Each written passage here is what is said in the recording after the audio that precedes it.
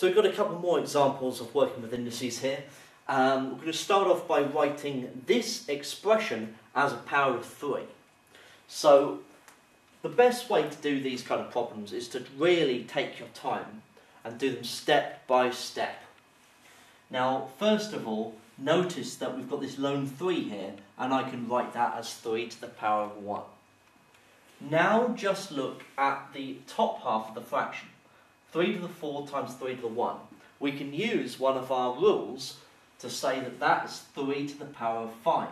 4 plus 1 over 3 to the power of 10. Okay, so the numerator is 3 to the 5. Now this is 3 to the 5 divided by 3 to the 10. And we know that if we divide, then we subtract the indices.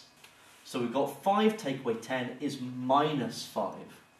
And so this is now what we want. This is now a power of 3.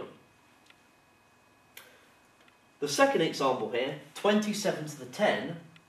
Well, we know that 27 is 3 cubed.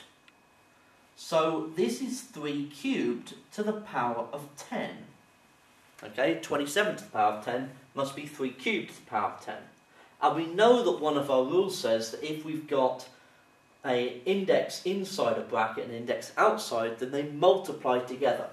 So this is 3 to the power of 30, because 3 times 10 is 30.